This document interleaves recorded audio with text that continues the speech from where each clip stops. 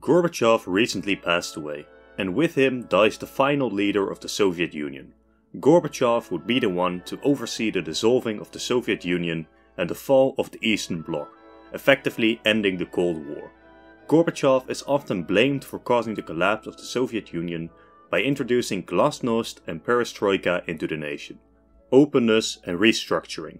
He started to fundamentally restructure the Soviet Union, giving the media and the population the option to complain while he was trying to reform the Soviet economy. But in the short term, his reforms only led to more economic troubles, causing ever more unrest and the eventual collapse of the Union.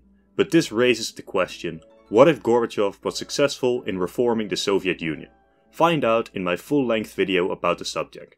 Link in the pinned comment below. If you are interested in alternate history, subscribe to my channel for more, and as always, leave a like and a comment to help this video against the algorithm. Goodbye.